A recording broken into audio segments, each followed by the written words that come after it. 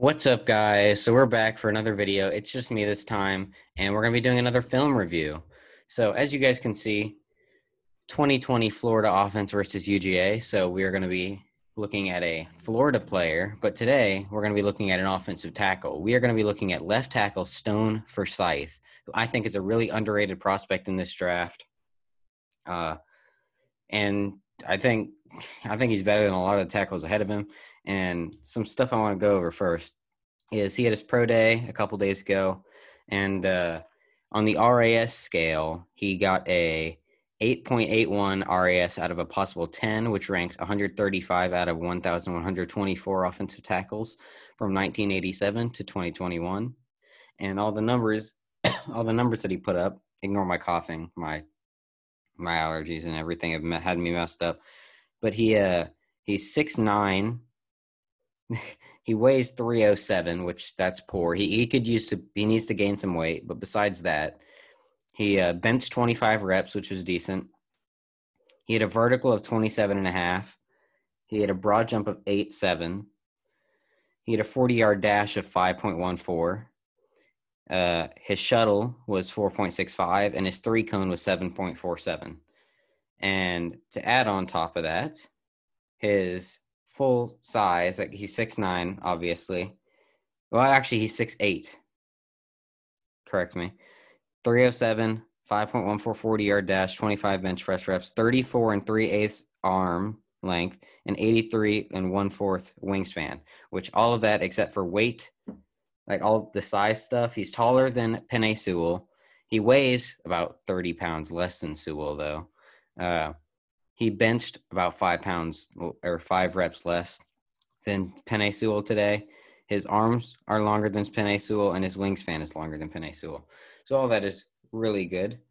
Now, let's go ahead and get into the film. But before I do that, I just want to say we're just going to be going through just the Florida, because this is the only one that I can show you guys without getting copyrighted, because the only way you can't get copyrighted is if you show all 22 film, and this is the only 2020 game I have of all 22 film.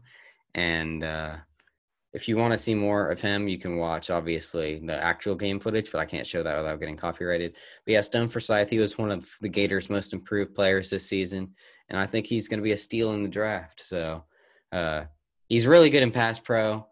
He was consistently put in situations where it's an empty set with a non-mobile quarterback like Kyle Trask. So they know it's a passing situation, which that's very hard for tackles to deal with in that kind of situation. And he's just very good in pass pro. In this game, you'll see he basically shuts down Azeez Ojulari. He holds him to 0 sacks and a couple fringe pressures. His run game needs work, but it's not terrible. He's athletic, and I think he has a lot of upside. So let's go ahead and get into the first play. Now, right here, 72, you can see him, that's Stone Forsythe. Azeez Ojulari is on him. This is a play where Azeez Ojulari does get a pressure on the quarterback, but this one is kind of not much Stone can do. You'll see Azeez just works across the entire offensive line. Kyle Trask leaves the pocket, so there's not much he can do there. Now, here's what I was talking about. Empty set. You can see 72 right here, and then you can see Azeez Ojulari on the edge against him, 13. This is what I was talking about. Empty set. They know this is going to be a passing situation, and they know Kyle Trask is not mobile. So you're going to see a pass rush here. So let's go ahead and play this.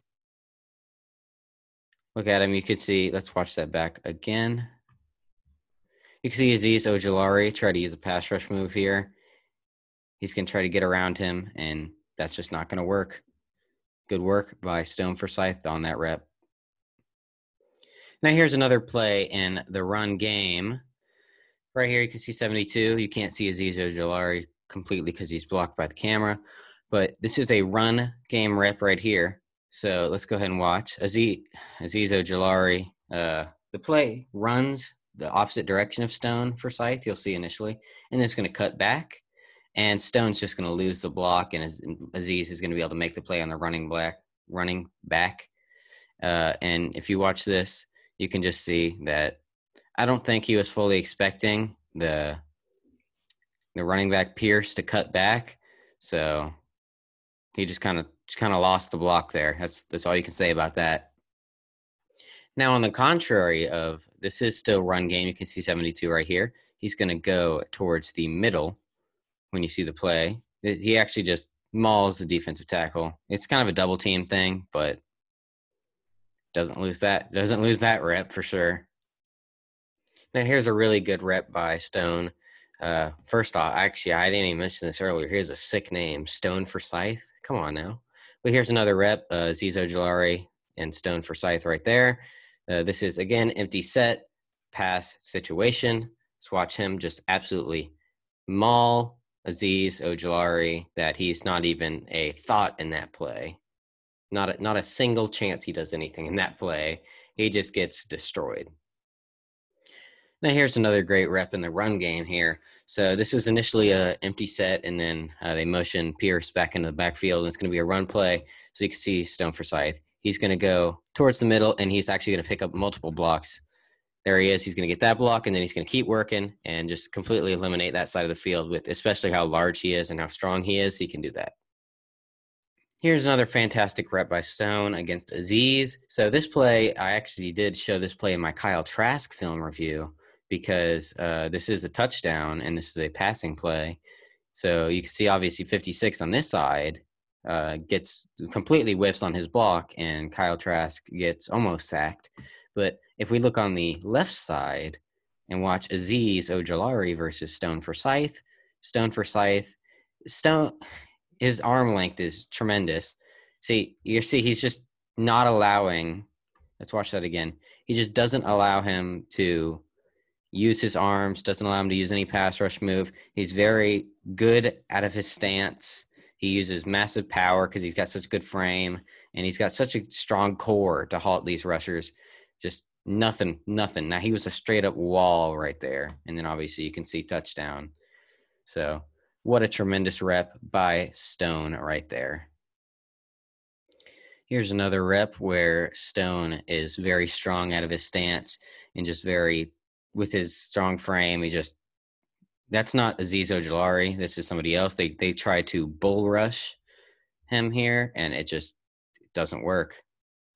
I mean, they get a little bit of push, but then once they hit a certain point, they're not getting anywhere. We'll watch this again. Right there. Let's get to this part again. Let me pause it. He gets a little bit of push right here initially, but then right here, which Stone looks very out of whack, very out of balance, but this is where he actually stands him up, and this is done because he's about to break here, take the pass, and he's not even close. Didn't even get a pressure. Obviously, 56 over here is in a mess, but great rep by Stone Forsythe yet again. Very consistent. Here's a play in the run game. The run actually goes straight up the middle to the side that the running back is already on, so it's not really anything that Stone's going to do. But Stone here, he actually kind of falls because right here he's going to get pushed into another lineman, and he's going to try and come back, and he's already done.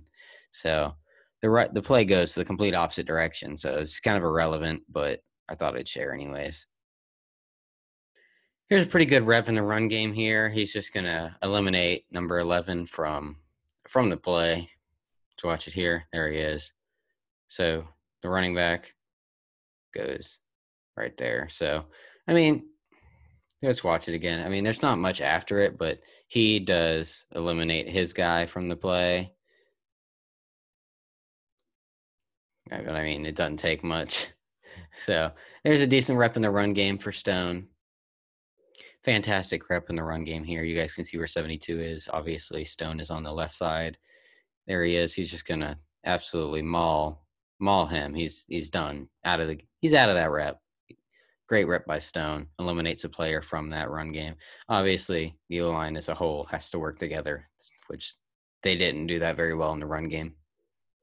Now let's watch this rep. So Stone Forsythe, he's going to go, you guys can see my mouse cursor. He's going to go over here and up here, and I believe he's going to block 32. And he's just absolutely going to maul him until the whistle is blown. Let's watch this.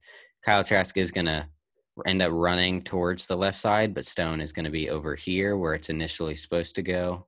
So let's watch this play. Here he goes. There he is. He's on 32. Let's just watch him at the end. Let's watch that again. Watch him over here. He's just mauling him until the end. He's not even letting him move closer to the play. That's just what you love to see, playing till the whistle. Absolutely just ending that dude's hope of making a tackle. Now here's a great pass pro rep. So this time you're going to see Stone on the right side, but he's still on the left side, obviously. Against Azeez Ojulari, let's watch this rep. He really just battles him. He uses his arm length well, just doesn't let him do anything. Azeez just had a rough day against Stone Forsythe. It's very consistent and very fun to watch. And here's an interesting run game rep. Obviously, you guys know where Stone is.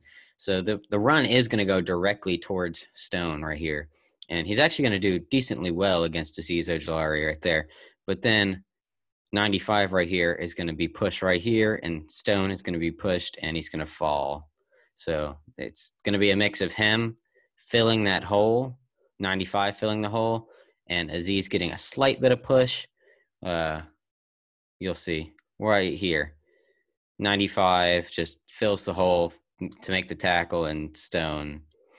I mean, Stone made a good block. It's just the hole got filled, and then he ended up getting on the ground. So obviously, Stone could have done a better job of pushing Azeez out of the play a little bit further instead of being in the position to get pushed and to fill the hole, which is what Azeez Ojulari did. He kind of set the edge. He allowed Azeez to set the edge. Now, here's a rep where Stone does kind of lose in pass pro. Let's watch this. This isn't against Azeez Ojulari. Watch right here. He's going to punch, and he's just going to miss. So it's just the throw gets out. That's a lost rep right there. Let's watch this again. He's going to punch. He's going to get the punch to hit the defender, and he's just going to whiff. And the defender right there, he punches, but the defender made him miss the punch. So he's already gone. He's going to be running around to get Kyle Trask, but Kyle Trask throws the ball before he can get there. Now here's another play where Stone does allow a pressure. This time, I believe it is against Azeez Ojulari. Yes, it is right here. He's going to get really wide. Trask is going to move that way, but you can see. Let's roll this back. Let's just watch the full play. He's going to right there. He's going to get the punch, but then he just loses him as he runs around him. Let's watch that again. He's just going to get beat around. Yeah, he's in a look at. You could just see the situation Stone is in after he had that initial punch. That Azeez is just going to run around. He's already run around him, and there's not much Stone can do here. And now Azeez is going to have a clean run at Kyle Trask, and obviously he gets the ball out before. So that's about two pressures so far, and we're about not halfway. We're getting close to halfway through the game. Giving up one to Azeez, one to number 11. Not sure who that is. Here's a rep in the run game. You can see 72. He's against Azeez Ojulari. Right here, he's going to get him, but then once Azeez realizes the ball carrier, Tony, is going inside, he's just going to – what you want to see is you want to see Stone kind of like grab a hold of him and keep him from being able to stick in the play. You want to see him take him out of the play, not get a punch on him, and then like he gets him here. Azeez already sees that the ball carrier is going this way. So what you'd want to see Stone do is you'd want to see Stone like just get him, not hold obviously, but get him and just run him out of the play. Instead, he just gets beat back inside to fill the hole and make the play. Here's a really good rep in the run game. So you're going to see Stone here. Watch my cursor. He's going to block. He's going to come in here, and then he's going to, because Emory Jones, different quarterback, is going to run straight right here, and there's going to be a hole, but then there's going to be a player who fills the hole. I believe it's 25 or 20, and he is going to block them. So let's just go ahead and watch this play. There he is. He's going to block 25, so Emory can fill this hole. So let's go this. It's hard to watch when it's pausing. It lags around, but we'll watch the play right there. He blocks him out of the play, so Emery can get those yards. Good play by Stone. Now here's a play where Stone just completely whiffs. Watch right here. He's just going to lunge at him, and it's just going to fall. Just a bad play. Just completely whiffs. I'm not sure exactly what he's trying to do here. He just falls. Doesn't punch, doesn't do anything, just falls at his legs. Watch that one more time. Just not a good play, not a good play. Now here's a really good rep against Azeez Ojulari. Let's watch this one. Azeez tries and just it doesn't work. We'll watch that one more time. Just does not work at all. Great rep by Stone, not Azeez. Here's a rep in the run game where the run is going to go to the opposite direction, and he's going to run that way, and then he's going to spin around to realize this guy is going to be running past him. So let's watch this.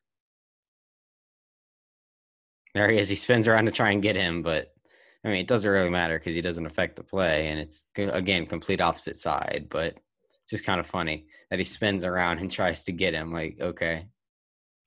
Here's another rep where Stone is just a pure wall against Azeez Ojulari. Let's watch this. And he actually holds him for quite a while.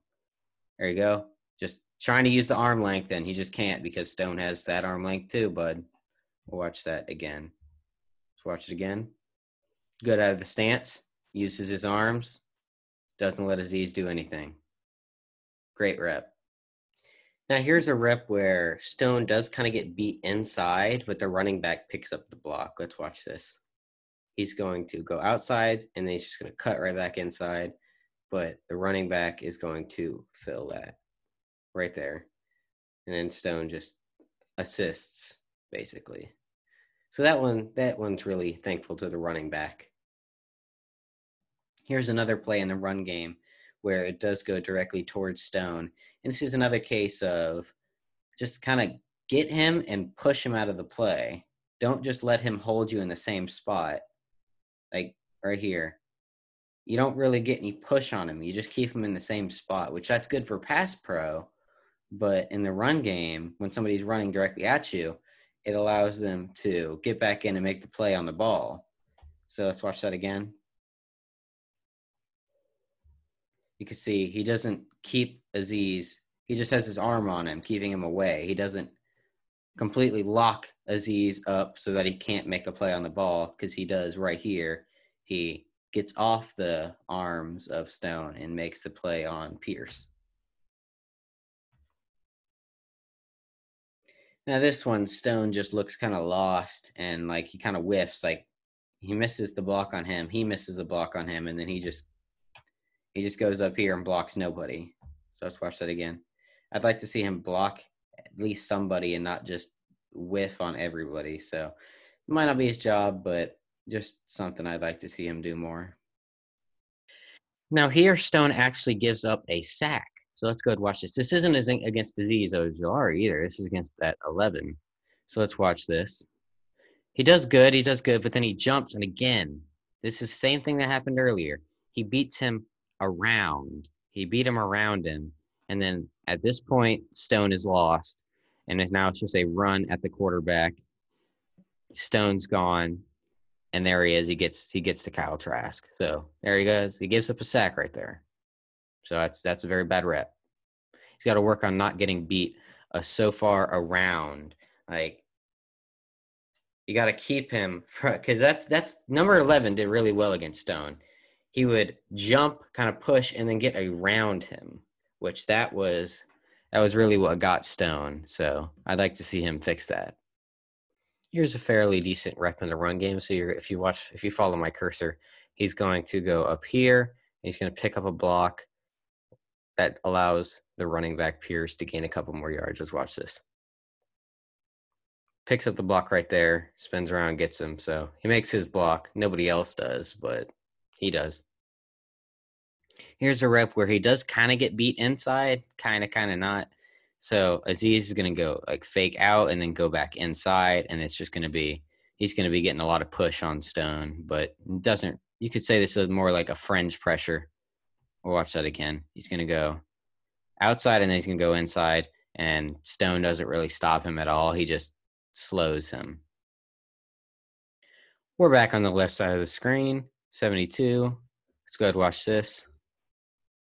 He does get pushed, but then he kind of gains his balance back. He's really good at recovering about halfway through. He does get kind of pushed around a lot at first, but then he does recover well about halfway through to prevent anything. So right there, once he gets this point, he gets his pushback and neutralizes the threat. Here's, again, Stone getting beat outside. He's going to get that jump push, and then he's going to go around him. So let's watch this here. There he is. He jumps, and then he's around him. In that same, let's see if I can pause it right there. Right there, the same spot. He's been beat around.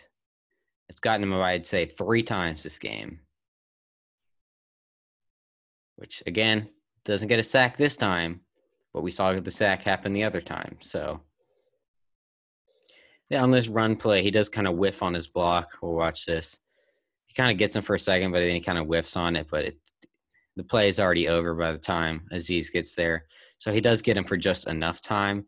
But if the rest of the offensive line blocked better, for example, right here, and this guy did not get in there to make the play, then that block being missed would be more key than it is in this specific play. So you'd want to see him not get beat like that. Now, here's a really good rep in the run game. Let's go ahead and watch this. He's going to get off the ball. He's going to get his guy. This time he's going to more grab and maul him instead of just holding him. So we'll watch that again. So he's going to keep his guy out of the play, which allows Pierce to break that tackle and get through that hole. And it's a different player who makes the play on the running back, not the guy that was being blocked by Stone. Here's a really good rep where he just keeps the defender, number 90, in basically the same spot the entire time. Let's watch this again. Gets off well, and he just holds him. He doesn't. Let me rephrase my word. He doesn't hold him. He just keeps him in place. So great rep. Here's a play in pass pro where the defender is going to get a lot of push on him, Azeez Ojulari, but he's going to redirect him away from the play, which is what I really like. He recovers and he redirects. Let's watch that one last time. There he goes. He redirects him away. Great play by Stone. In this play, Stone just mauls his guy and just keeps mauling him. Watch him. There he goes. He gets him there. He just keeps going. He's off screen. Can't even watch. Let's actually watch the full screen. Let's watch. He's right there at the top. There he gets his guy. He's going to push him. He's going to keep pushing him. And he pancakes him all the way down here. So the play's over here, and the guy Stone is blocking ends up right here. About 1, 2, 3, 4, 5, about 6 yards farther downfield and a couple yards wider. So great rep.